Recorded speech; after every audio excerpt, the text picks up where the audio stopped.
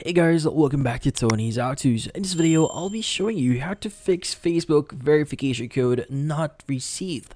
Before we start, hurry up and check out the self-purchase under this video. So let's get started. In this case, you might be wondering, how do you fix this issue here? Well, fixing it is fairly easy. So the first thing that you want to do here is you want to guarantee a few things here. So that includes your network signal.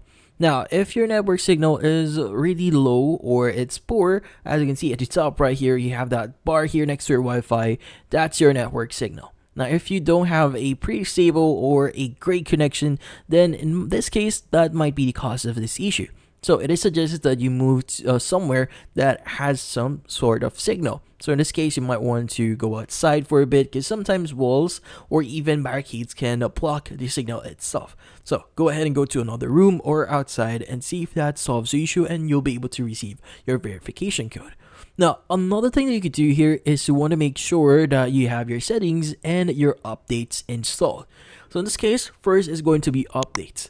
So in this case, you want to go ahead and open up Google Play Store, and you want to go ahead and look for Facebook and Messenger.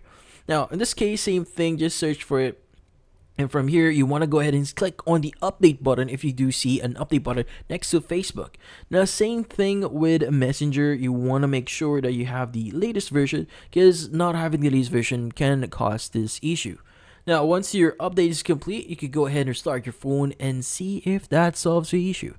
Now, another thing that you could also do here is to want to make sure that your permissions are correct. So first is you want to look for Facebook. You want to go ahead and press on Facebook, press and hold, and click on the eye icon that appears in here. Now from here, you want to scroll down a bit, click on app permissions. And from here, you want to make sure that you allow call logs to allow. Let's go and go back. And you want to also look for phone, and you also want to make sure that you allow this one.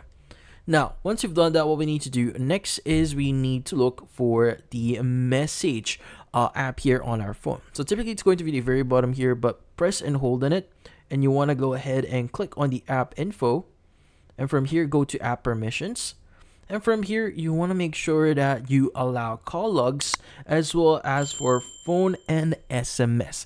Now, if you do see it under not allowed, you want to click on it and make sure that you click on allow in order for you to use that specific permission.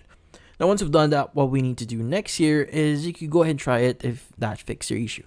Now, the fun thing that you could do here to probably solve this issue is to basically switch your phone into airplane mode and switching it back on again.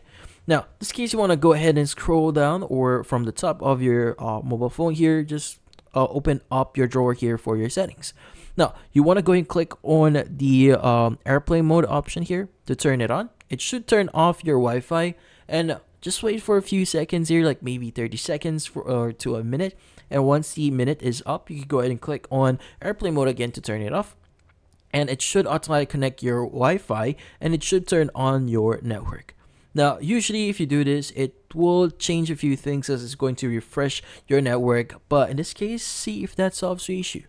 So, that's about it. So if you found this video helpful, hit the like and subscribe button and watch our next video.